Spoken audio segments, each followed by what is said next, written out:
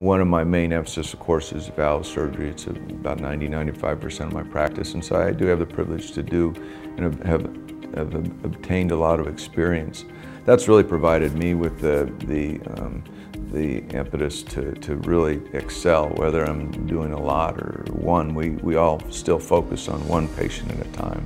It's not the one we just finished, the one we're getting ready to do. And all patients are different, and it's like no different than a fingerprint.